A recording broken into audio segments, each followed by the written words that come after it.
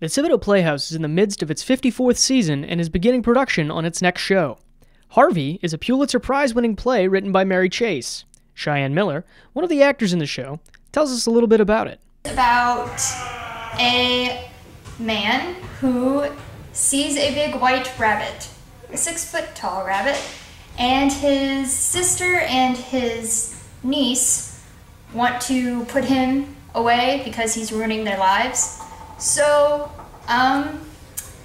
they tried to put him in a sanitarium, but put his sister in instead, and hilarity ensues. Okay. The play has been performed consistently since its publishing in 1944, most recently on Broadway in 2012 with Jim Parsons, of The Big Bang Theory fame, in the lead role.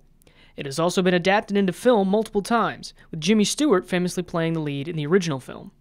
Doug DiGirolamo, the Thibodaux Playhouse's artistic director, is serving as stage manager for Harvey and talks about the live aspect of theater and its appeal. And it's different from show to show. It's a completely human experience to watch. Harvey will be performed at the theater at the Jean Lafitte National Park and Wetland Preserve. Harvey will be performed on April 4th and 5th at 7:30 p.m., April 11th and 12th at 7:30 p.m., and a Sunday matinee on April 13th at 2 p.m. This has been Matt Callahan reporting for NTW News.